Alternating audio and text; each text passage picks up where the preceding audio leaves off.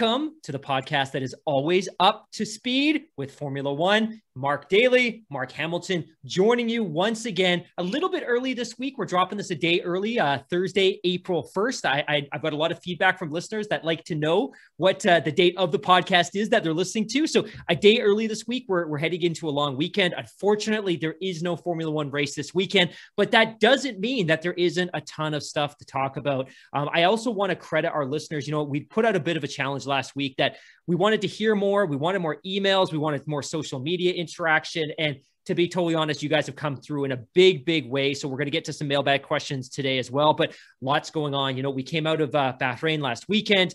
Things are a little bit mixed up at the top. We had Max Verstappen put in a great performance, but not good enough. Lewis ends up winning the race. And now we've got a bit of a gap before Imola. And you know what, to be honest, like I looked at the calendar and for whatever reason, I just assumed it was a 2-week gap. And it was you that corrected me. Like for a season that is so compact and so compressed with these 23 races, it's crazy that they're making us wait 3 weeks for the next race so early in the season. Yeah, as of right now, and I should mention that this is our April Fool's joke, because by the time most people start listening to it, it'll be April 1st, which actually kind of blows my mind that we're already like a quarter of a way through 2021. I mean, time just flew.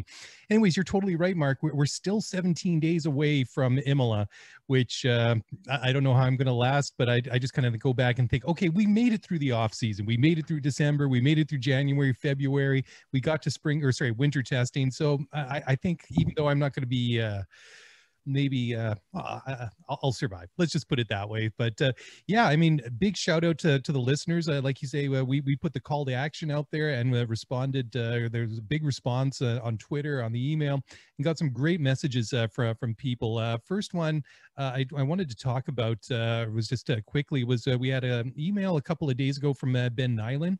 And he's a Gen DTS, as so many people seem to be these days. It absolutely blows my mind.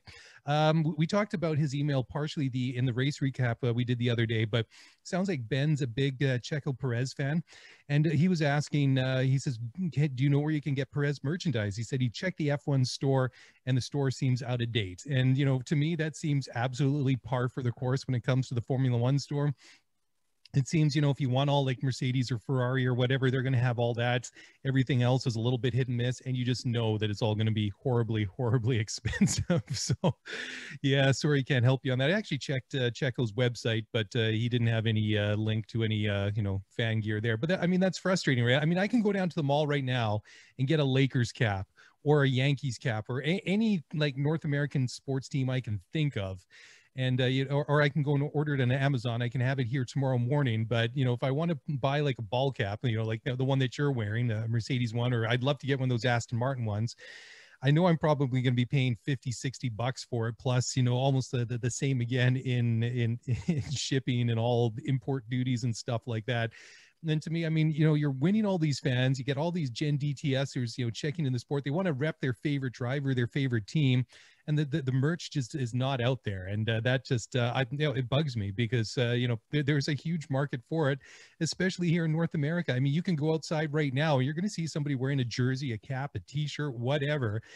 And, you know, that's something that they got to address, in my opinion, anyways. Yeah. And I'll just add on that as well. For those of you that are new, teams obviously revamp their team merchandise every year. It's a bit of a cash cow for them when you consider how much it costs to create apparel. But typically what they'll do is they'll do variations of their team merch that are driver specific. So you'll have a cap with the number of the driver on, and Hamilton has 6 or 7 or 8 special edition caps every single year. And you'll have the Daniel Ricciardo merch, etc. But it's interesting because Red Bull has dropped their, I was going to say FY21, but this isn't a financial news podcast. They've dropped their calendar 2021 merch on the Red Bull Racing website. It looks pretty good. It's not a lot different than what we've seen in any prior year, but there's nothing driver specific. And I'd assumed at one point that maybe this was simply because Sergio Perez joined the team so late that they weren't able to produce any merch for him. But he does actually appear on the Red Bull Racing website wearing generic Red Bull Racing merchandise. So whether they're not planning to release any or it's coming later, I don't know. I'll put out some feelers and try to get a sense, but it would be a little bit odd if Red Bull didn't try to cash in on the popularity of Sergio Perez globally, and especially when we go to Mexico later this season. But yeah, interesting that there is no Sergio specific merchandise at this time, but there is Max specific merchandise. So interesting. Yeah, well, I mean, there would obviously be Max Verstappen, merchandise out there, but you'd think, I mean, Checo, I mean, you have to think, especially in the States, that there's going to be lots of Mexican fans that want to totally represent. I mean, I'm a good buddy of mine is Mexican. He just always tells me that when we're talking about like soccer, how that, that is such a huge untapped market when it comes to, or demographic in the United States. So anyways, we'll definitely keep an eye on that. And the second email we had is from JJ, checking in from Houston, Texas, and repping the Lone Star H-Town. I'd love to go to Texas sometime. And Texas is awesome, man. I want to go Texas there so bad.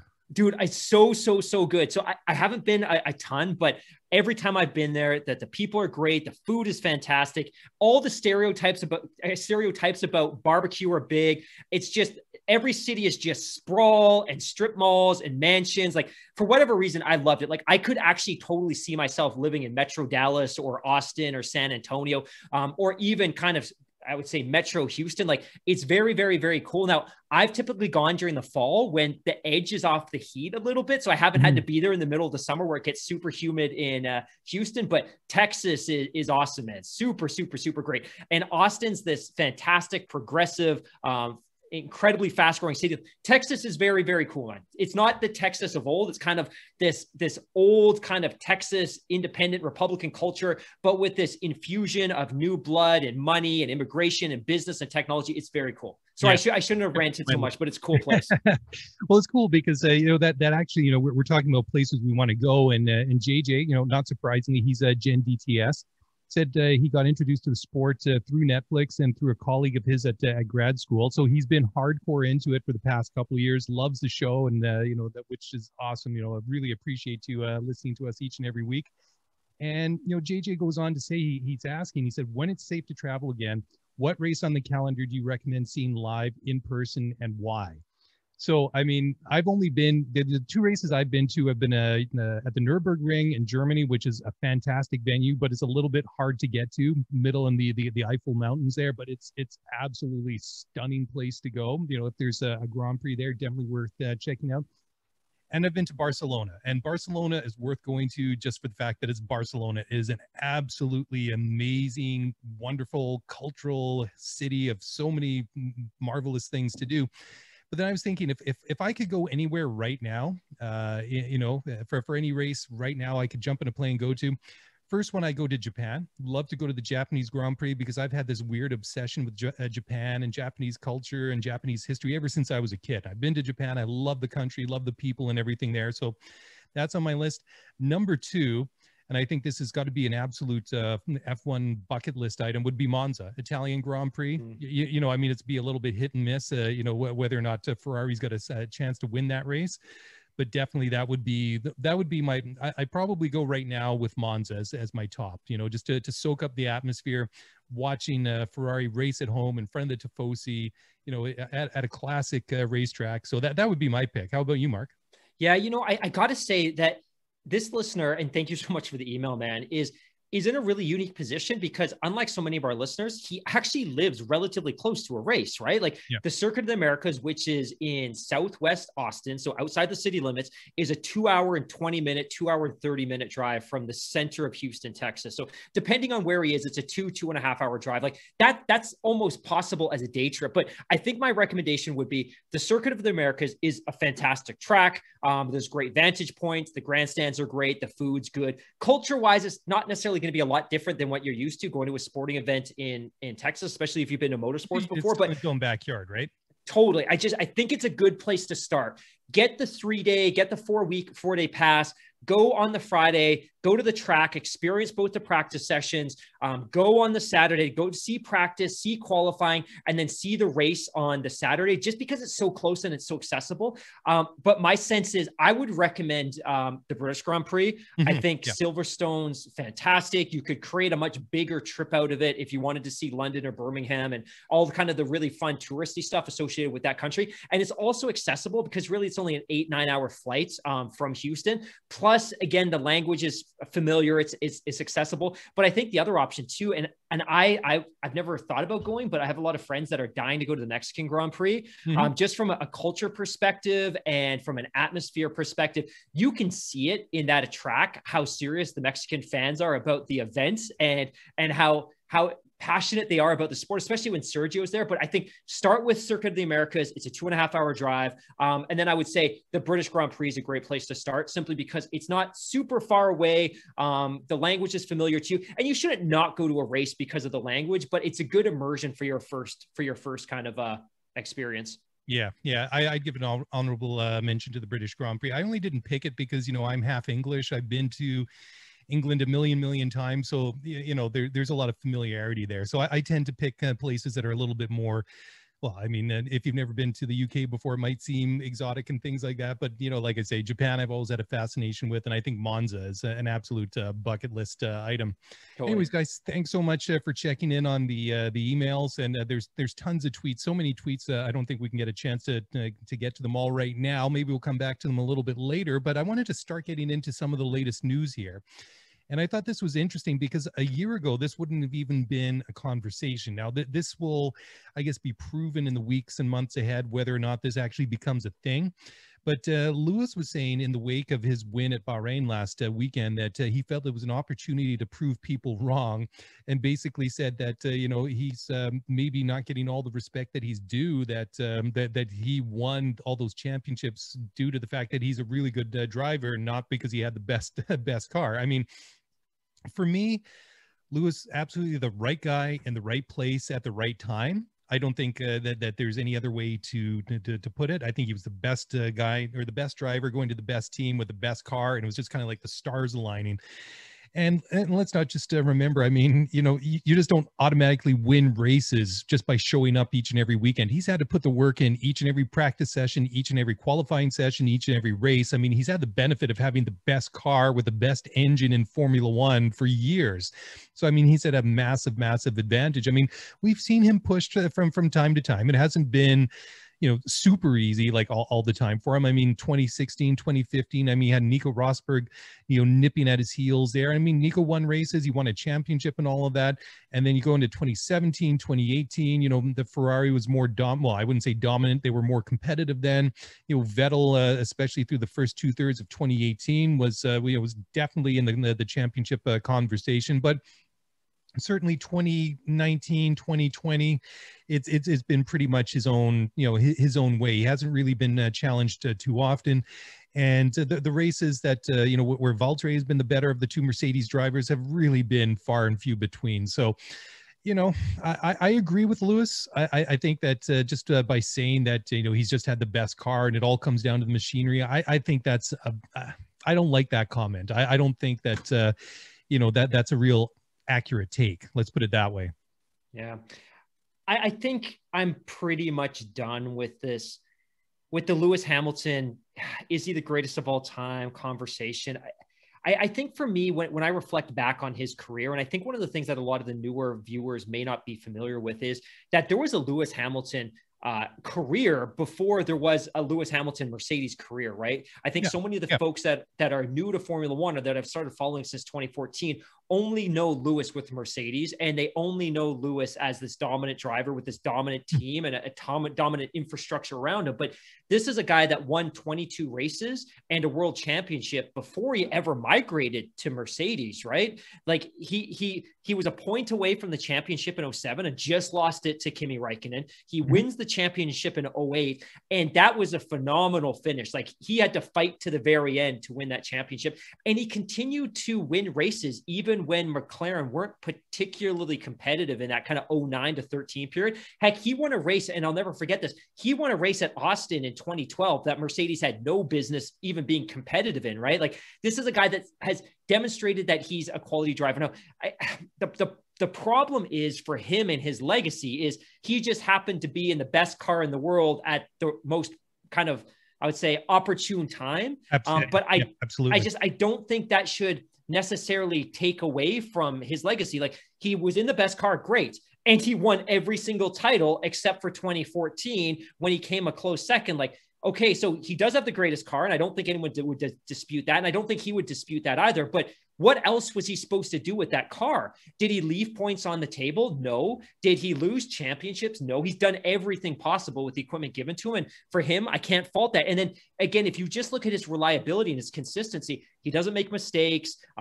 He's extremely reliable. I think the criticism's undue, and I generally agree with him. Now, this year is going to be a whole different conversation because I think the car is going to be less competitive than it was the prior few years. And yeah, it'll be interesting. But I think I'm done with this conversation, but it'll be interesting to see how the narrative plays out this year. Yeah, absolutely. And I want to pick up on that on the other side of the break here, because three-time world champion Nelson Piquet had to weigh in on that. And it wasn't so much, not so much the fact that that Lewis has maybe been the beneficiary of having the best car, and it was all down to the machinery. But he basically said, made the comparison of what would happen between a battle of teammates of Max Verstappen and Lewis Hamilton, which I think is a more interesting conversation. You get two awesome drivers in the same machinery, who comes out on top. We'll talk about that in just a moment after we take our first break, so don't go away.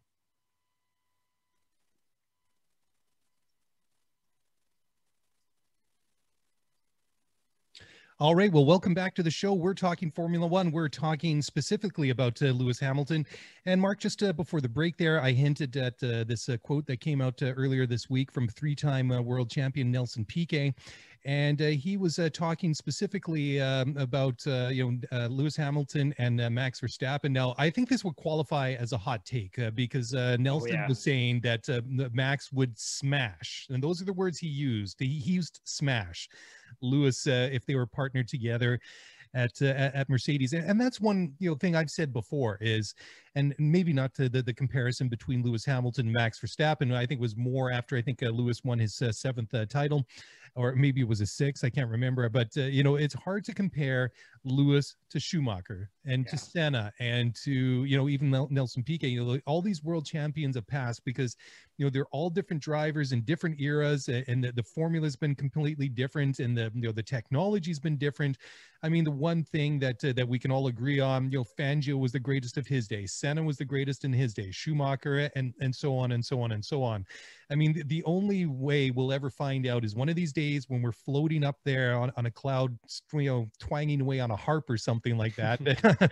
All these guys will get into the same car and have some, race around, and whatever comes after, whatever this existence right now is. I mean, that's why it's kind of hard to make that comparison to get, especially between generations of drivers. Now, where I think this conversation gets interesting is when, Piquet says, if you put Max and Lewis in the same car, he says, I'm sure he would smash Hamilton, end quote. And I think that is interesting. I mean, I don't think that there's any doubt that in some of these, past couple of years, it's not even a conversation. The Mercedes is better than the Red Bull, and the Red Bull has been completely driven off its four wheels by Max. He's driven it beyond the edge of the envelope, pushed it to beyond its capabilities. And I don't think that I don't think that's open for discussion at the moment. I think that's been proven without a doubt.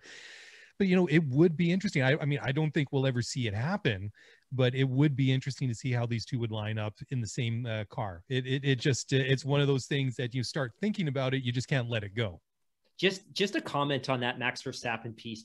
I think I'm probably the last person in the entire F1 universe to come to that realization about Max Verstappen. I've always yeah, he's good and he's in a great car. It's only been recently that I've started to come to the realization that he's not just a good driver. He's a transcendent talent that is absolutely, to your point, driving that car beyond its limits. And that's pure talent.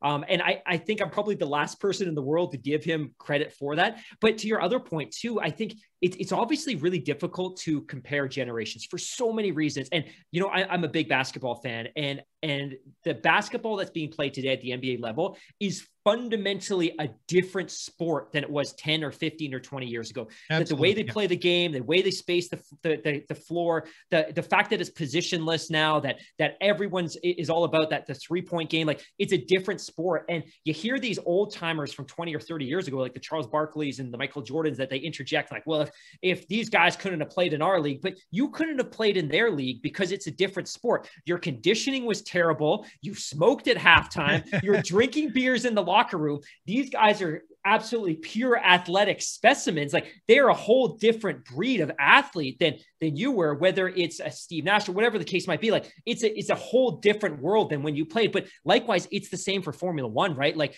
the sheer fitness of these drivers, like a Lewis Hamilton or a Max Verstappen or whoever the case is, these cars are so much more powerful, and the G-forces are so much greater than the cars of 20 or 30 or 40 years ago, that they're forced to elevate their level of fitness to a place that James Hunt could never even have imagined. I don't think that James Hunt could have finished one lap in a modern F1 car without having a borderline seizure, because those drivers back then didn't have to be conditioned in the same way they are today. Now, that said, that racing back then was a different sport as well. It was incredibly dangerous. It had none of the safety precautions that we have today. They weren't driving in fireproof suits. They had no runoff area on the tracks. So mentally, psychologically, it was different. So I don't think you can compare these generations. And like you said, the only way you could is when we're up in heaven with our harp next to us, and we can kind of pull everyone together and say, hey, equal cars, same track, you get 2 weeks to warm up. Let's see what you can do. Like, yeah, exactly.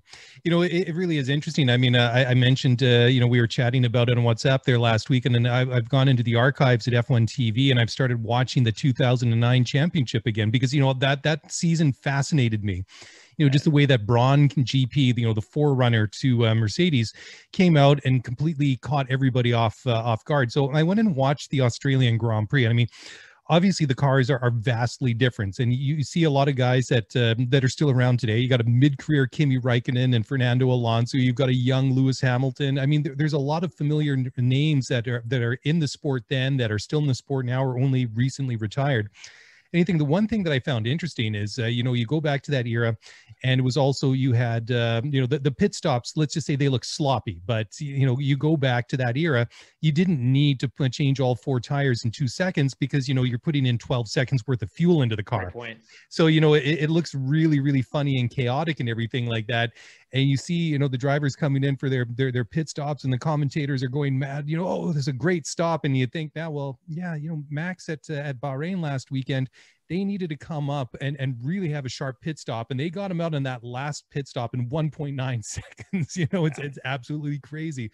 So, I mean, yeah, I mean, like you say, I mean, the sport is fundamentally different, but going back to my original, I guess the crux of the whole conversation is to, you know, put them in the same car, and until you see Max v. Lewis in the same machinery, it just becomes one of these theoretical, you know, teasers, I guess you could say, because until they line up as teammates, we're just never going to know for sure. Yeah, totally agree. All right, well, moving on to the next one. You know, we've talked about you know, a current world champion, and you know, a potential, you know, a champion to be, and talking about a 4-time world champion, Sebastian Vettel. Gerhard Berger, former Formula One driver, he you know, he's worried about Sebastian. He says that Seb is not good at handling the pressure in F1, and Gerhard had the following to say, quote, Sebastian is a 4-time world champion, so he's one of the outstanding drivers, no question, but he never reacted well under pressure. Remember when Daniel Ricciardo came to Red Bull, he was very strong and put pressure on Sebastian. For Sebastian, it was difficult to cope with. In Ferrari, it was the same thing. I just feel when you watch him, you feel he's not free. He's not relaxed enough. He's just trying to prove things that at this moment aren't possible because the car isn't good enough, or his own form isn't good enough. When you're in that situation, you need to sit down, take a step back, and say, well, take it easy, and success is going to come again. In saying that, he's at the end of his career too. When you've done so many races, when you're already a 4-time world champion, then comes a point when maybe you're not in a situation when you like to take all the risks, where you like to fight when you would like to fight before you've won any races. In some way, it just doesn't work out well for him. He starts to make mistakes, and people start to question him. That's just step-by-step more pressure. And as I said at the beginning, he doesn't like pressure, end quote. So yeah, I can't disagree with that statement. I think that's, a pretty good, a summary of it. And then, you hear another former world champion, Damon Hill, won the championship in 1996. He feels, and his direct quote is, he feels that Sebastian's getting beaten to a pulp like a piñata. Gerhard being a little bit more diplomatic, but Damon certainly getting right to the heart of the matter. Easy to pile on. I don't know that I necessarily, and I didn't mean you, by the way. I meant the media and the analysts piling on to Sebastian Vettel. I think we're much more generous and a lot more fair. I think my consideration here is, I think the big concern that I think a lot of people have is Sebastian showed a whole bunch of symptoms last year, and I think we were all willing to write them off in the offseason because it was an awkward year at Ferrari. They've been penalized by the FIA. There was some friction with Charles Leclerc. I think we were all kind of willing to overlook last year. The problem is that through winter testing in the first race weekend, all of those symptoms are still present. You know what I mean? Like it seems problematic. Now, that said, I'm worried, and I don't know what the issue is. I don't know if it's psychological. It could just be the car. It could just be a lack of familiarity with the car because we had a short winter testing, and he gets to Imola and he looks much more competitive. And then by the time we get to Canada, he's competing for podiums. We could see that. I think that comment, though, about Vettel not being good under pressure is total garbage. And, I went back and I looked at this a little bit earlier. So obviously we know the arc of Sebastian Vettel's career. He won a race at Toro Rosso in Italy. Fantastic. He goes to Red Bull. In 2010, he won the championship with 256 points. His teammate, Mark Webber, finished third at 242. He beat Fernando Alonso by just 4 points. So, this is a guy that's not good under pressure, but he squeaks out a championship by 4 points. I don't know if that's necessarily compatible, that statement.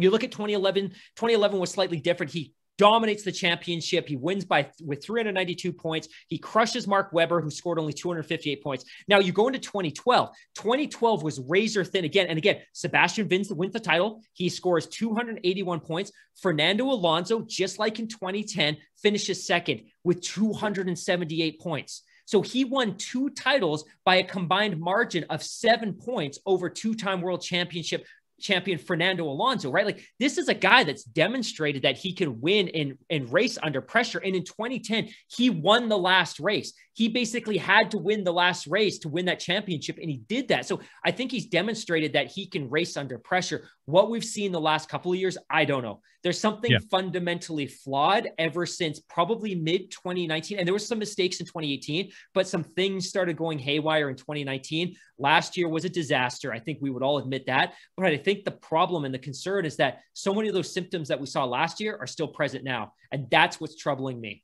Yeah, absolutely. And, I think it's interesting, too. I mean, just to give a little bit more context to what Damon was saying, was he feels that it's awful to watch Seb getting beaten to a pulp. So, I mean, he obviously feels and he recognizes, the situation he's in. I mean, to me, this is something that's obviously not quantifiable, but to me, it seems like a guy that, for lack of a better term, he's lost his mojo. I mean, it just seems everything that's going wrong. I mean, getting, not getting out of Q1 because, those 2 periods of waved yellow flags in qualifying, and then getting the penalty on top of it. And then, I think that, that's got to sit funny with you. And then, starting from the back of the grid, I mean, he came out and owned that mistake that he made during the race where he drove up the backside of Esteban Ocon into turn 1 there. I mean, that was avoidable. I mean, he just misjudged that. I mean, that was just one of those things. But unfortunately, it just, when you're already having, those sorts of issues, it just, it just seems to, I guess the old saying is it never rains, but it pours. And I just can't help but feeling that if things start to go well for him, if things start to, gets a little bit consistency, I think we'll see improvement. I mean, where I do agree with Gerhard is the fact that all athletes, their performance does decrease over time. I mean, Sebastian's only turning 34. You would think that he still has some very good years left in him in Formula One. I mean, but ultimately it is a race against time. But the other thing that I find, a little less, I'm not even sure how to put this. So just sort of the mental side that, like you say, he won 2 championships by, like a combined 7 points in those 2 seasons. So I mean, I don't think that that's something. I think that's something you either have in you or you don't, in your psychological makeup. And barring some huge psychologically devastating event, I would find that a little bit difficult to that would just disappear from somebody. I mean, I'm not a psychologist. I don't understand those things, but it just seems to me that's just like one of those core characteristics you either have or you don't have. I think obviously he's been, the victim of some very unfortunate circumstances. Some of it his own fault, some of his, not of his own making, and sometimes it was a combination. I mean, let's face it, some of the things that happened to him at Ferrari was a combination, because I mean, Ferrari aren't really the greatest tacticians or strategists, and they sometimes put their drivers in awkward positions. I mean, you'll go back to last weekend. I mean, not only was it a battle between Max Verstappen and Lewis Hamilton on the track, it was also a battle of the minds on the pit wall. I mean, you kind of look at the strategy and the tactics that both Mercedes and Red Bull employed, you could give advantage to either one of those teams, throughout the race. And then I think ultimately you give a bit of an edge to Mercedes. So the thing is, when Sebastian was at Ferrari, I mean, that wasn't always the case. And I think that, when it comes to, some of the situations that he was in, that, he was forced to push himself, and sometimes it didn't really work out that well. But I think basically when it comes down to it, I would share the concern that people have, but I just can't help shake the feeling that if he starts getting some decent results, that he'll build on that, and ultimately where he takes them, I don't know, but I'm not ready to write Sebastian Vettel off just yet. I mean, let's just put it that way. And I had one thing as well. I think Sebastian's got to stop making it so difficult on himself in terms of the qualifying piece. Like, if you're going to qualify P15, P20, you're going to make your life that much more difficult, because to be competitive, you have to cut your way through the field of 15 drivers to put yourself in a position to get a podium. And if you're spending that much time battling other cars, there's a much greater likelihood that there's going to be incidents like there were on Sunday with Esteban Ocon. Like and this was, I think, the criticism of Lance Stroll so much in his early seasons was, he had great race pace and he demonstrated great race craft. He's a little bit reactive as a driver instead of a really strategic, smooth driver, but he would always make life so difficult because he qualified so poorly. So I think one of the things that Sebastian Vettel has to solve is he's got to start qualifying better, so he's not at the back of the field competing with the Alfa Romeos and with the Renaults and with some of those other kind of lower pack cars. Like, he just needs to qualify better, build some confidence going into race day, and not get caught up at the back of the field where there's going to potentially be contact and incidents and things like that could derail his race. Yeah, absolutely. I mean, if you're starting that far back, I mean, realistically, you're only looking at maybe one of the lower point paying positions, and unless there's some bizarre circumstances, or there's rain or multiple safety cars and things like that, I mean, you really throw yourself rather on chance rather than a solid, race strategy and a good qualifying position that sets you up nicely to challenge for a podium or for a race win. I mean, if you're putting yourself, 3/4 the way down down the grid, I mean, it's realistically a podium is just isn't on. I mean, we see it from time to time. I mean, you look at Sergio Perez at Bahrain last year, he came all the way from the back to win that race. But I mean, those performances really are far and few between. But anyways, Mark, time for another break here. When we come back, I want to talk a little bit about Valtteri Bottas, because I think there might be some cracks showing in his relationship with Mercedes. And we'll talk about that in just a moment. So guys, don't go away. We'll be right back.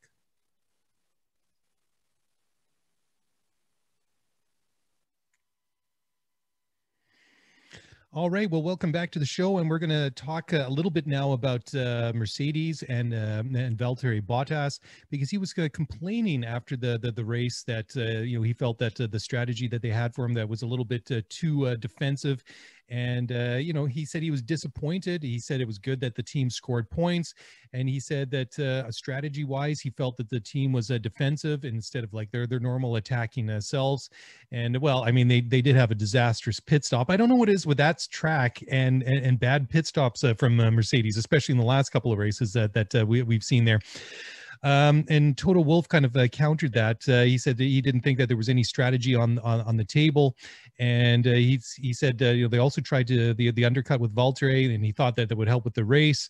But be kind of comments you kind of expect from both of them. I mean, they're kind of generic kind of comments from Toto Wolff, but I just find it a little bit interesting that they're kind of disagreeing with each other in public through the media. So, I think that maybe perhaps Valtteri, of course, really isn't an outspoken very often, and this isn't really an inflammatory comment by any means, but I just find it interesting the way that it's just sort of being thrown out there, and the reaction from Wolf comes in the media. So who knows what's going on behind closed doors, but I do find it interesting, Mark. Well, I think he understands, and I think we all appreciate that this is his last year at Mercedes. And and I'm a terrible gambler, which is why I don't do it, but I would put money on the fact that he's not going to be back next year. And he probably understands it. And I think he's also looking to build a resume to enable him to secure a ride for next year. And I think he's probably going to take things a little bit more personally, and he's probably going to approach the races a little bit different, knowing that, hey, if I want to have a ride next year, which isn't a guarantee because there's so many great young racers in the sport, that he needs to build on some of the successes that he's had in previous years. And it's funny, man, when you started talking about Valtteri Bottas, to me, there's no more boring subject in Formula One than Valtteri Bottas. And I mean that with all due respect. He's a nice guy. He's a great family guy. He's just so boring. His racing is so boring. His media comments are so boring that I didn't want to get into this. But as soon as you said, oh, there might be a crack in that relationship, like go on. This sounds like some ParisHilton.com stuff. But you're right. Like, I think we'll probably see more and more of it as the season goes on. And I think one of the biggest challenges that Toto is going to have this year, particularly if the team isn't running away with the Constructors Championship and the Driver Championship, is how does he keep that team together? Like, ultimately, nobody's going and interviewing the engineers and the mechanics. So if they're angry or upset or disengaged, you don't know. But people interview the drivers every single day. So you need to keep respectfully, you've got to keep your thumb on them and just make sure that they're projecting the same consistent message. But I think that's difficult to do when they're going to be out of contract and they have their own personal ambitions and motivations. But it's going to be really interesting to see what happens this year, especially if they're not running away with the Constructors Championship. And I think we've talked about this before, right? Where if you are running a dynasty as a team, a lot of the drama that happens inside the locker room isn't as relevant, but it becomes more relevant if the team's not performing at the same level, right? Like, I think sometimes we tolerate things within organizations that maybe we wouldn't if you weren't performing, and maybe that's what's going to happen this year. So it'll be interesting to see. Yeah, well, that kind of leads in nicely to my reply to that, because I was just sort of thinking that I know they won the first race. I know that they got 2 cars up there on the podium.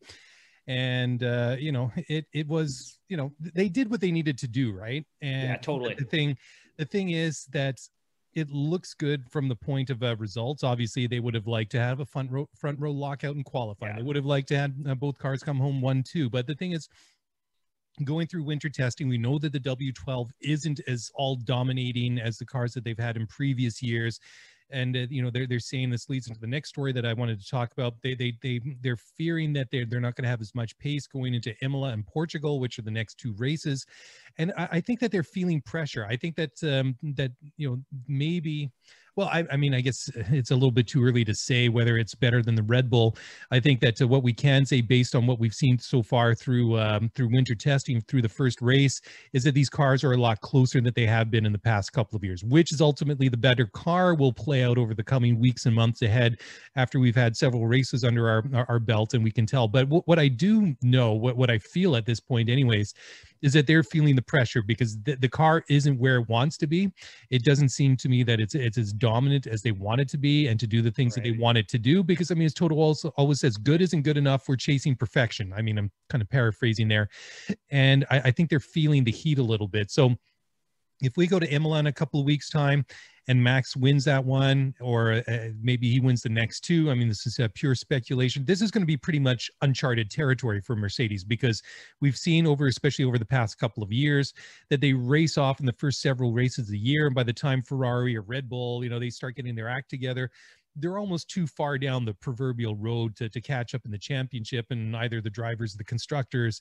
And it gets to that, that sort of perpetual conversation, unless something drastic happens and Mercedes, they completely lose the plots. This is their championships to lose. So let me ask you a question. And yeah, this just occurred to me, and I'm kind of curious. So Toto Wolff, we all know Toto, great guy. He's obviously led a dynasty. He came to this team before the turbo hybrid era. Blah, blah. You can say all the great stuff in the world about Toto. He's approachable, accessible, charismatic, great guy, never puts a foot wrong. He's managed to kind of manage these driver relationships, all that kind of stuff. He's in a position now where he owns, and all the power to him, he owns a third of that Formula One team. He's got investments in interests throughout the sports and throughout other competitive motorsports leagues. If I'm Lewis Hamilton, I was just thinking this, if I'm Lewis, I've arguably been as much a part of the success of that team. I've clearly been the face of the success of that team. Toto's got a long-term significant investment in that team, which could be worth hundreds of millions of dollars. And if I'm Lewis, for sure, I've been cashing the biggest paychecks in Formula One year over year over year. But now I'm in a position where I basically have 9 months of checks left, and I don't know what my future looks like beyond that. And if I'm Toto, who I've been effectively a partner with during this journey, Toto's future secure. He's got hundreds of millions of dollars worth of shares in this team. He has tens of millions of dollars worth of shares in other sports teams. I'm just thinking, if I'm Lewis, did I get my fair share out of this journey? If we were partners, and they weren't technically partners, but if we were partners in this journey, I'm going to walk out of this with a paycheck and no future security. You, Mr. Toto, who's been my partner during this journey, you own a third of this team and you're worth almost $1 billion.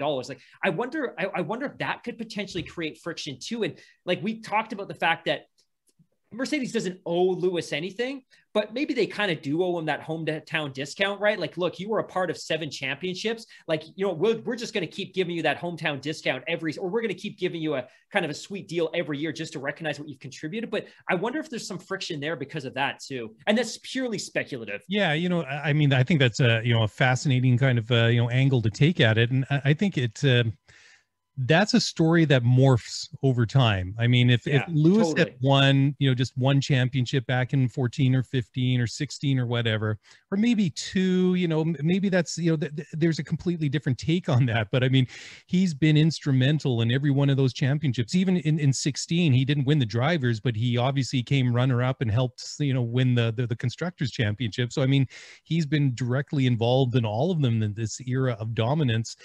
And it kind of makes you wonder, if there's potential for some, like you say, friction, hard feelings, call it whatever you want to do, whatever you want to call it, because, it just wasn't one, random championship or maybe 2. I mean, he's been this key, central figure in this whole thing, because it might have been the best car, but they still needed somebody to drive it. And you could take any one of those 20 drivers in there, they're all going to drive it 20 different ways.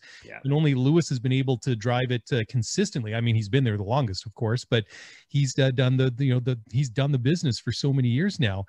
And yeah, it is a fascinating conversation and topic to think about, is do they owe him something more? Are they obligated to do something more for him than just a really sweet contract or something? I mean, without Lewis, they wouldn't be where they are right now. I mean, would they be in the same position if, say, Sebastian Vettel went there in 2014 or somebody else? Oh, who knows? We'll never know. I mean, that's you can speculate about it and think about it to your heart's content, but that's an alternate reality and theoretical physics, and is way beyond the scope of this show. But yeah, I don't know. I don't think there's an easy answer to that one. And perhaps that's, the reason why he only got a 1-year deal over the off season. Maybe he wanted more. Maybe he was asking for too much. Maybe Mercedes, didn't want to give him what he was asking for. I mean, there's so many things, because it kind of went on for such a long time, and it seemed like, it sounded like it was going to happen. And to me, it drug out a lot longer than it really needed to. And then when it was announced, it was just kind of, it just kind of had that sort of half-empty Christmas stocking feel to it. Rather, it's that's not really what I was expecting them to announce. Especially the way it's kind of framed on one side that, it kind of leaves us more time to kind of bridge the gap to a bigger deal for next year. And then you get Lewis Hamilton's dad, Anthony comes out and he says, well, Lewis can kind of walk away from the sport from any time he wants. And, not only is his dad, but is his one-time manager. And so, I'm putting a lot of, like stock into what Anthony Hamilton is saying, because I mean, he knows Lewis and knows Lewis's business so well. I'm just like, I really don't know what to make of this whole situation. Yeah, and I think the other thing that's going to be interesting to watch is what happens with that driver salary cap piece, right? Because I would have to assume that right now, if Lewis was effectively a free agent and there was a bidding frenzy, I still think Mercedes comes out with the biggest offer just because they have the deepest pockets. But ultimately, if there's a driver salary cap and he's unhappy with Mercedes, or suddenly Mercedes isn't as competitive, and suddenly the offers from all of the team are effectively the same or within a few $1 million of each other, then all of a sudden, maybe he's just like, hey, you know what, I'm just going to go to the most competitive team. And this team seems to have put together a better package. But I think the only other thing, and I know I get criticized for being such a huge Lewis homer. And trust me, I'm critical of Lewis as much as I am celebratory of Lewis, but just in terms of what he's delivered for Mercedes, he's done every conceivable thing on the track, but he's been such a great ambassador for the sport off the track as well. Like, this is a guy who hasn't put a foot wrong as far as marketing is concerned, as far as being the face of the organization. He doesn't get in trouble. He doesn't make mistakes. There aren't social media gaffes. Like,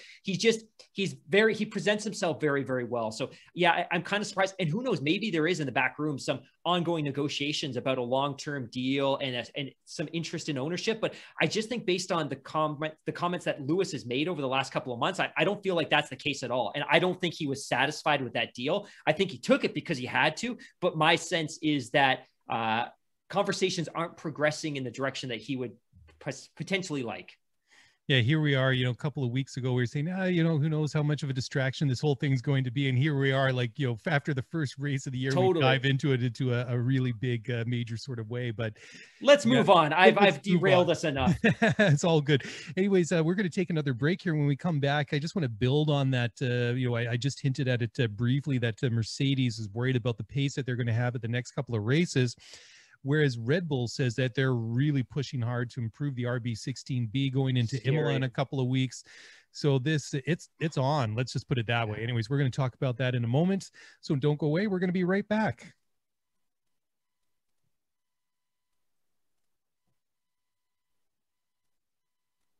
Okay, well, welcome back to the show, and we're going to switch gears now, literally, figuratively, metaphorically. Well, we're going to change topics. That's basically what it is. And we're going to move away directly from Mercedes. We're going to talk about their apparent big rival in the championship this year, based on one race of about, 57 laps or something like that. Anyways, I think that what Red Bull did was impressive, because I mean, when you think about it, Sakir is it's got some. It's an interesting track. Let's just put it that way. It's got some very long, straight, fast sections. It's got some tight, twisty sections. I hate that one corner that's like 130-degree bend or whatever it is. I mean, and by being a gamer, I mean, I don't compare myself on any level to anybody, driving a Formula One car for real. But that one corner is just a nightmare. You're going down a hill. And, it's easy enough to hear like the commentators talking about, a hot lap around there. It's like, you're on the brakes, off the brakes, let the tire, let the grip, and the downforce do it going through this corner. But it's a track that I wouldn't typically have expected to see Red Bull be as pacey compared to Mercedes. Maybe on some of the slower tracks, maybe some of the more tight technical tracks where, top end speed really isn't a big factor. So I was impressed at the fact that Max qualified on pole. And the fact that they did trade the lead, a couple times throughout the race, depending on, pit stops and things like that. Max at the end, obviously looking very, very racy until, he blew his one opportunity to try and really win that race. But it really came down to it. I mean, the fact that he was less than a second, behind Lewis when the checkered flag was waved, I think was a very, very good indication. Is that this is has the potential, let's put it that way, that it could be a very, very close championship this year. And if it does turn out to be that way, it could be a real treat this year, and I just hope that this isn't a flash in the pan. But the one thing that we do know is that Red Bull is throwing everything, including the kitchen sink, at this season. It's Honda's last season in the sport. They're taking over that IP for next year. They're going to be building their own engines. They're going to be a true manufacturer in their own right. And well, I don't think that there's any question that they've never come into a season less than committed or serious about it. But I think now there's a renewed sense of determination from Red Bull that, okay, we're coming into the season a lot better prepared than we've have been in a good number of years, perhaps ever. The gap to Mercedes is definitely closed. And I think that, for lack of a better term, I think that they can sense the blood in the water. And I think that they're ready to go at it. And I think they're ready to attack Mercedes at every opportunity that they have going forward. Yeah, absolutely. I don't even think it's, I think the best way to put it is I think there's some, not desperation, but I think there's some real urgency within that organization. And the urgency is driven from the fact that it's our last year where we're officially partnered with Honda. And like you said, they're going to take over the engine IP, but right now they have all the resources pouring in from Honda to support with this project. But I think the urgency is they've effectively been building to this since 2014. Next year, when we move to the new cars, we have no idea what it's going to look like. It can be total parity. The drivers' championship, the constructors' championship could be upside down. We have no idea what next year is going to look like. So I think Red Bull's perspective is we've been building this for 7 years. Honda's out at the end of the year. This is our shot. And to your point, they're investing everything possible into this team and into this championship, whether it's resources, people, capital. They did the splashy signing to bring Sergio Perez in the offseason, and this is probably a segue to the next point. But I think the other thing too is if you looked at the race classification after Bahrain and you hadn't watched the race, you might be a little bit disappointed, like, Max in second, splitting the two Mercedes. We saw that a lot. A Red Bull driver in fifth, but Sergio scored that fifth place finish starting from the pit lane, man. And I know he qualified poorly, and he wasn't going to start in the front five or in the second row or anything like that. But he finished fifth from the pit lane. Like, what if he'd qualified in the top five? Does he bounce Bottas and you have a dual Red Bull podium? Who knows, right? Like that's one of those tantalizing things. It's you walk away from that race thinking, well, what if Sergio qualified better? Totally. And in his first competitive race in this car too.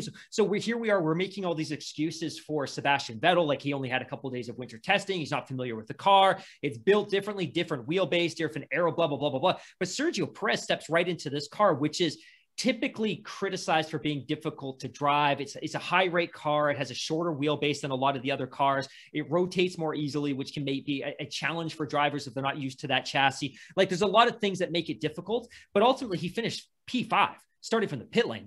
That's incredible. Yeah, absolutely. And I think he looked really, really pacey at times too. I know he had like you say, you mentioned he had those gremlins, and right before the start of the race that really kind of derailed things. I mean, he wasn't in a great position to start with, and then he's handed this additional challenge to deal with starting the race. And I mean, it really makes you wonder, like, where they could have been. And like, that's a great point that you made. That splashy signing of Sergio Perez, as you so brilliantly put it, really goes, I think, indicates of like how serious that they are. I mean, as we were talking about earlier about Lewis Hamilton being the right guy in the right place at the right time with Mercedes.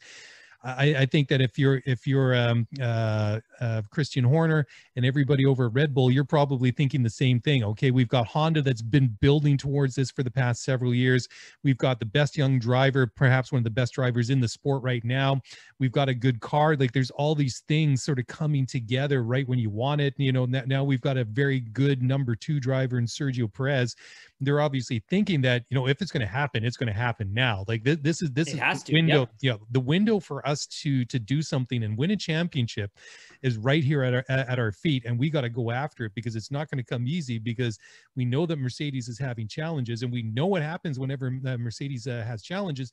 They double down, they throw everything at it, and then they come back a couple of weeks later at the next race, and not only have they solved the issue that they had, but they're better than they were before. And totally. And that's the thing that you're dealing with when you're fighting a team like a Mercedes, and they've sensed their opportunity.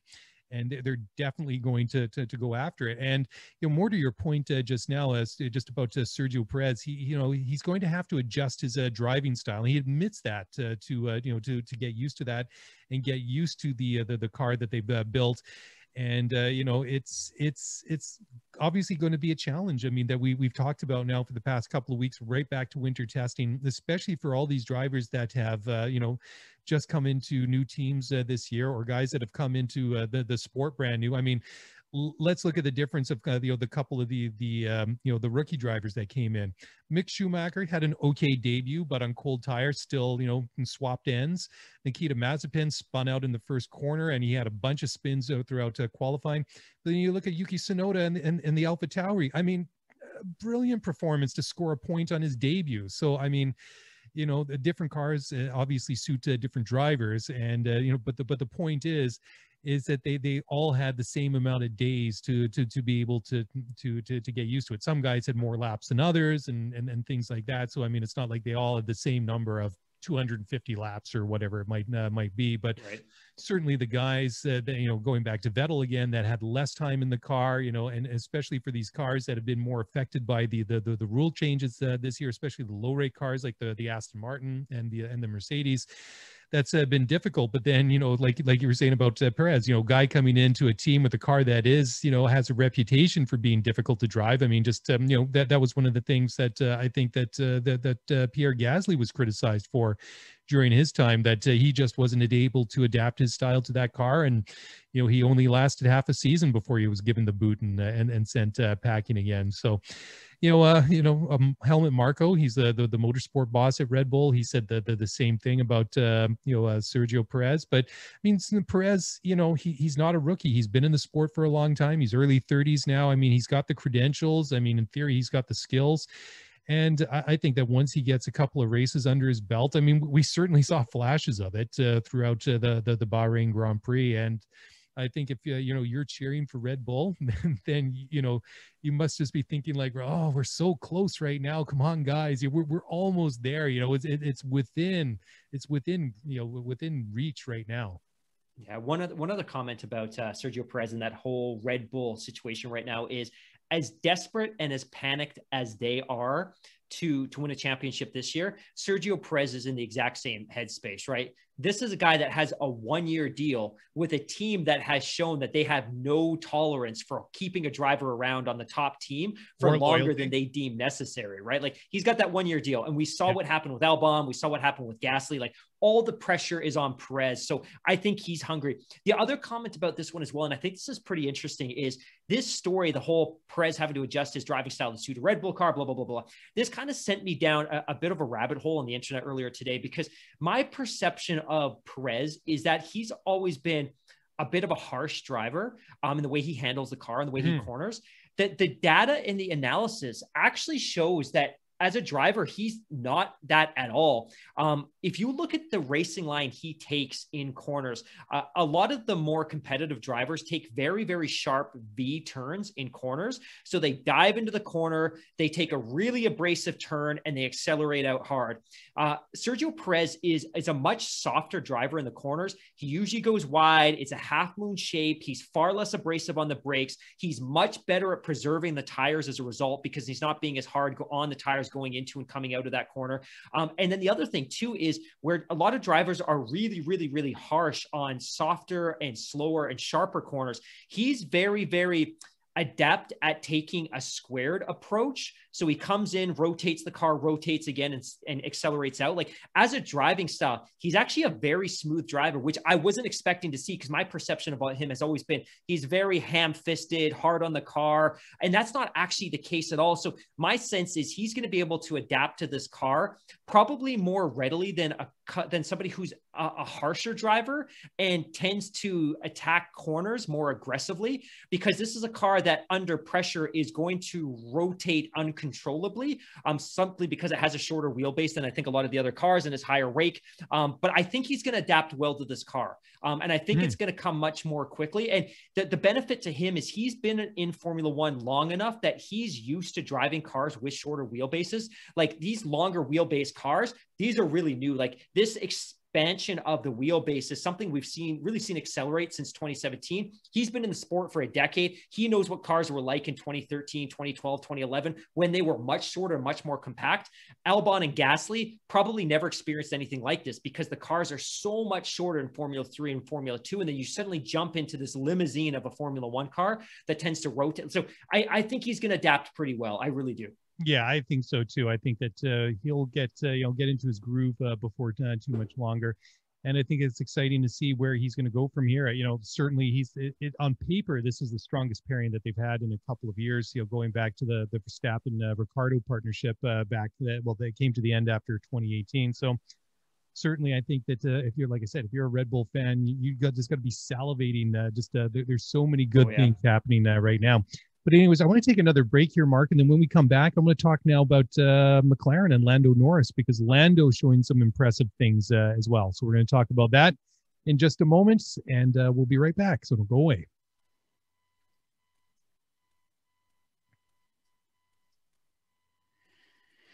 All right. Well, welcome back to the show. Mark and Mark, Daly and Hamilton, going over all the latest news from the Formula One world. And Andreas Seidel, the team principal at McLaren, believes that Lando Norris has, taken the step to the next level. I mean, he had a really good qualifying. He had a really good race. He was running as high as third at one point. And, Seidel just gushing with compliments and good things to say about Lando Norris. And, Lando, I think he's starting to... I think that the potential was always there. I think it was apparent right from his very first season with the McLaren a couple of years ago. I go back to the French Grand Prix in 2019, I guess it was, when he had that hydraulic failure late in the race and still managed to hold on to get some points, despite the car literally, I wouldn't say falling apart, but definitely struggling with a car that just wasn't doing what it was supposed to do. And he's looked pretty pacey. I think that it was a strong signing, and to bring him in when they did, because I mean, if you go back, a couple of years ago, you had Franz Tost, who was the team principal at AlphaTauri, or Toro Rosso as it was then, was saying, he wanted to work out some sort of deal to bring him to Toro Rosso for, maybe on a loan for a season and a half or something like that. And Zak Brown, he basically came out and said, no, it's not going to happen. I can understand why guys would want Lando on their team, but we're planning to get him into a Formula One car as soon as possible. And I know that there's kind of like when you watch DTS, that there's this real sort of father-son relationship between Lando and Zak Brown, and or mentor, and whatever you want to call it, mentorship. But they certainly get on really well, and certainly you can see why. Zak was so eager to bring him in, even though he was so young at the time and still so young now, that he was obviously knew what he had in terms of talent and a driver to bring it in, bring him into the sport when he did. And certainly it's paid back. And I think that it's just going to keep getting it better and better and better. I mean, the McLaren, I thought, looked really good. I mean, Ricciardo, I was a little bit disappointed with during the race, but turns out apparently he had a little bit of floor damage with, had a bit of contact there with Pierre Gasly on the opening lap. Gasly ended up losing his wing and dropped right back down to the back of the race order. But Lando, I thought otherwise. I thought it looked really good. I mean, of course, he was way off the pace compared to the Mercedes and the Red Bulls, but I thought where he was in the pack, I think he did tremendously well. Yeah, he is, as a driver, and I spoke pretty glowingly about him last week, he's developing much more quickly than I anticipated that he would. And I think it's probably a combination of the fact that the development of that car has moved along much more swiftly over the past couple of years than I think a lot of us thought it would. But I also just think that the culture within that organization has improved by leaps and bounds since the departure of Fernando Alonso. And I just think the pairing of Carlos Sainz and Nando was right to... It was the appropriate relationship to nurture his early development. I also just think he has a great personality. He's accessible on social media. Like there's so many great things about him as a young driver in the sport. He's attractive to young fans. He's attractive to traditional F1 fans because he says the right things and he does the right thing, and he's extremely competitive on track.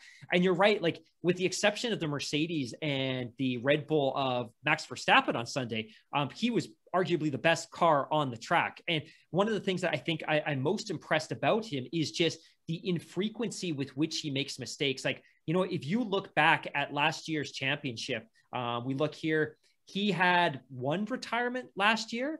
Like that's pretty fantastic for a driver that's really only in his second year. Like that shows consistency and it shows maturity. And what's even more remarkable about that is he was finishing consistently and reliably while fighting for points, right? Like this isn't, cashing in on 17th place finishes throughout the season. Like he was in the mix every single race weekend. And ever since he scored that podium to begin the season last year in Austria, I think his trajectory in terms of his ceiling has just been sky high. I have nothing but great stuff to say about him.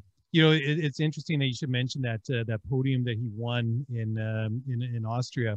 And I think that was one of those moments that was so brilliantly captured in Drive to Survive. Totally. Because, like I admit that, I felt the emotion when I watched that episode and, you hear the reaction of Lando in the car. I mean, it was so real, and I felt it. I experienced it, real time, like as if it had just happened.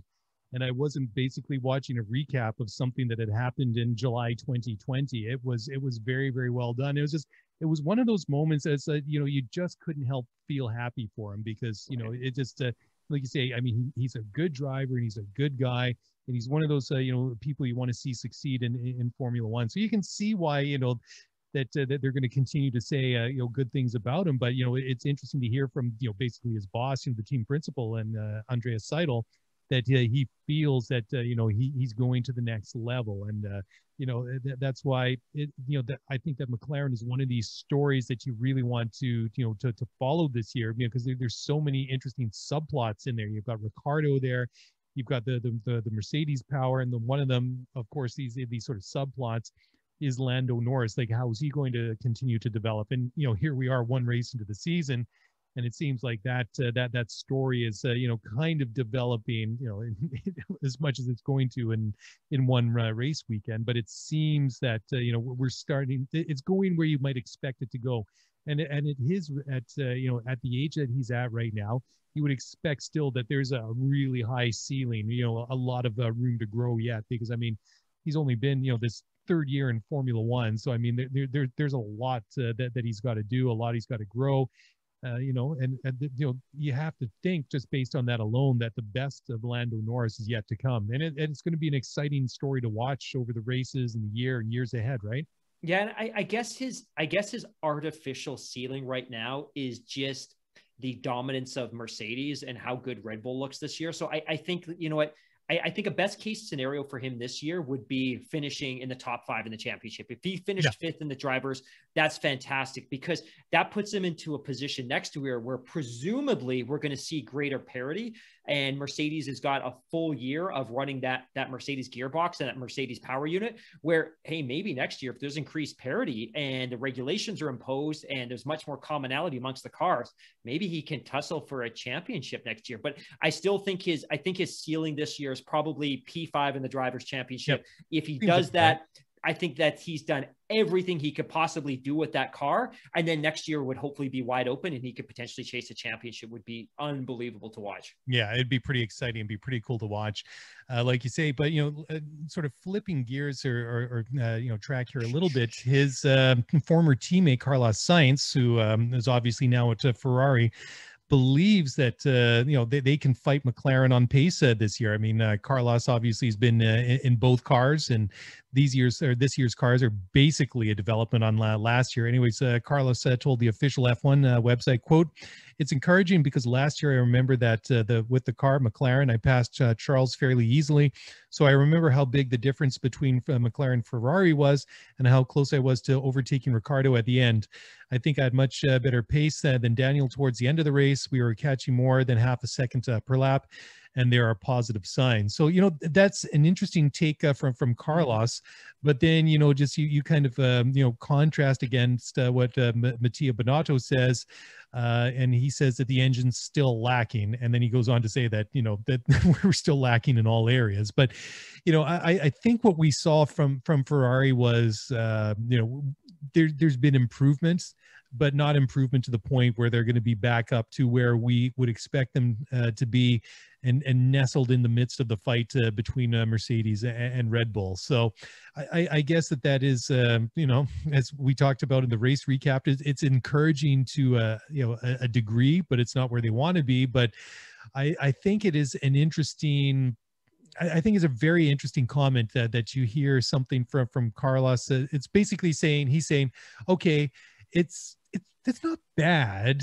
I was expecting it to be worse, but it was a little bit better than I expected. So, there's that. And then you have Bonotto on the other side saying, yeah, it's still not where we want to be. We're still lacking in all areas, and he's not just, saying about the engine, the itself. Right. So it's just kind of one of these funny, different stories you see and different quotes that you hear from people within the same team.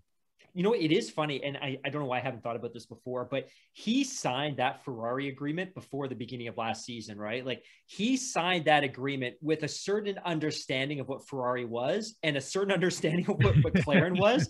And then in that last season, McLaren accelerates beyond, I think, the expectations of most of us, and Ferrari crashes and burns.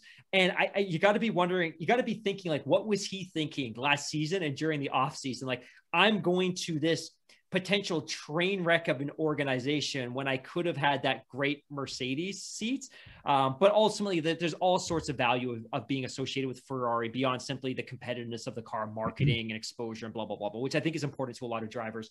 But yeah, it's interesting that he signed that agreement before the 2020 season, then watched the 2020 season play out from the Mercedes car, which was improving race over race. And then he had to switch cars in the off season. So I think your point about, like, hey, it's not as bad as we thought it was going to be. But then again, I'm also sure that Ferrari, in a reassuring way, was probably very transparent with him last year about what caused the decrease in performance last year. Like, hey, understand that this is probably, wink, wink, going to go away during the off season, and we should be better next year. So, yeah. Yeah, I mean, it is interesting too. And I mean, I think that Carlos is kind of in, an interesting point in his career. I mean, he's young enough that, he can afford to have a season that where he might not be as competitive as he'd want to be. And certainly, I mean, I think Ferrari, even before last year, were pretty upfront and saying, even before we took to the track, I think they were kind of upfront and saying, 2022 is really where we're looking towards being competitive again. So I think to a certain degree, he kind of went into the season into that deal with his eyes wide open. But you just have to wonder, after those first couple of races where, he saw McLaren going like this, you saw Ferrari going like that through the competitiveness scale of Formula One.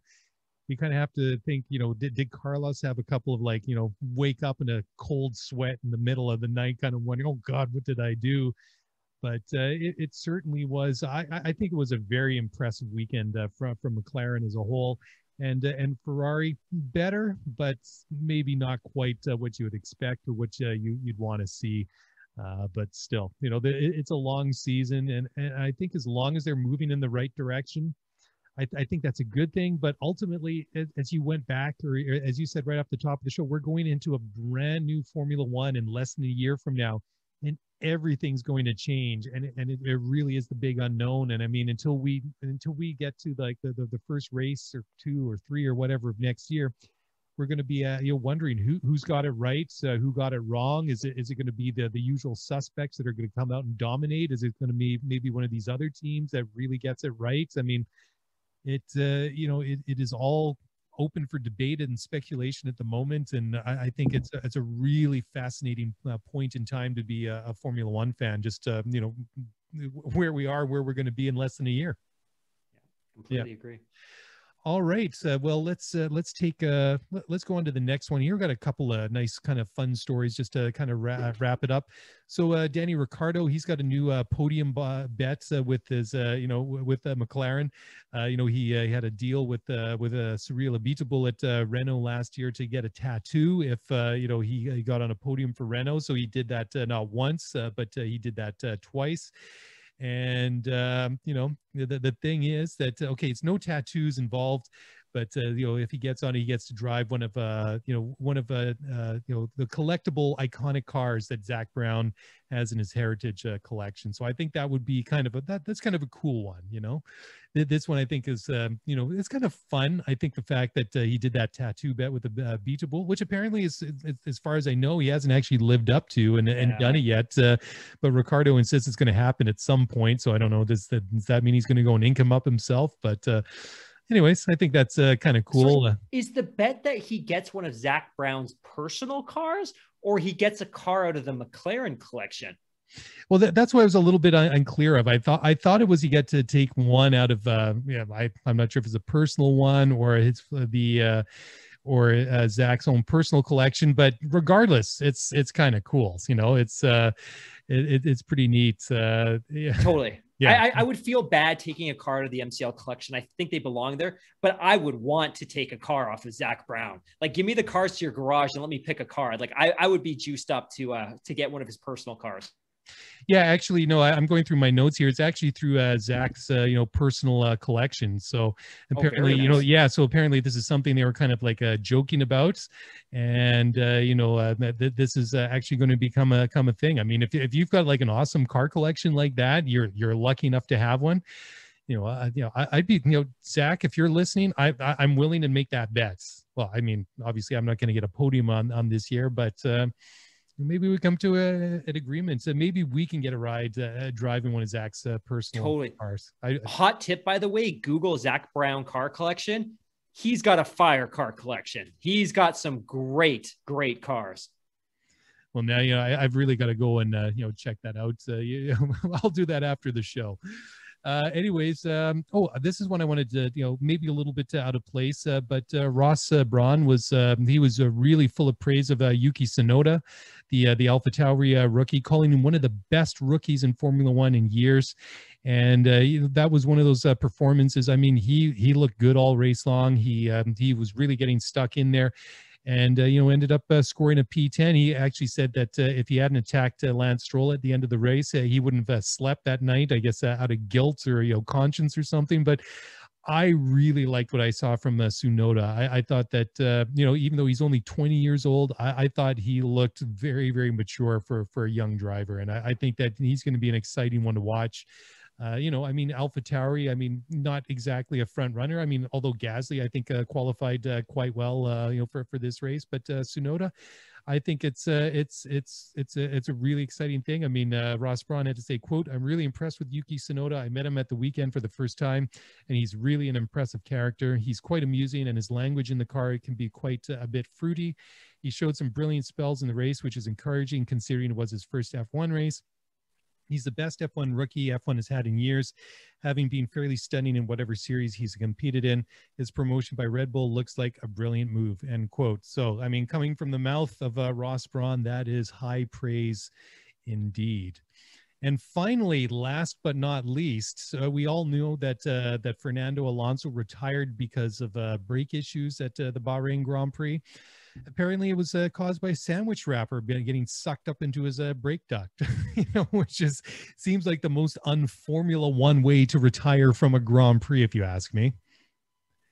So, anyways, that's it, Mark. That's all I've got for tonight. I'm going to leave it right there because I think as you were talking, I Googled Zak Brown's car collection, and the article I found includes jaw dropping in the title. So now I can see why Daniel Ricciardo wants to make that bet and get behind one of the wheels of those bad boys. So there you go. Looking at it here, he's got a Nigel Mansell's FW11B. That's one of my favorite cars because that's about the time when I was a kid I came into watching Formula One. He's got Ayrton Senna's go-karts. Talk about some very, very cool cars. Yeah. I'd love to make that bet with Zak, but sadly, I don't think it's going to happen. But one thing that is going to happen, guys, is sadly that this show is coming to an end. Not forever, but for this week. And we're going to leave it there. I hope you all have a nice long Easter weekend. Get out and enjoy, hopefully, some nice weather wherever you're at. And if you want to get in touch, by all means do so. You can send us an email at scuderiaf1pod@gmail.com or on Twitter at scuderiaf1pod. And if you want to support the show, the easiest and most convenient and moneyless way to do so, I mean, if you want to send us money, I'm sure we can accommodate you, but that's absolutely not necessary. But if you want to support us, the easiest way is to go to Apple Podcasts or wherever you get your podcast from and leave a 5-star rating and review for your favorite show. And once you're done doing that for them, come on over, give us a nice rating and review too. I mean, self-defeatist attitude here. It's terrible. But anyways, do that nonetheless. We'd appreciate it. And that's it. That's a wrap. We're out of here, and we'll talk to you guys again very, very soon. Bye for now.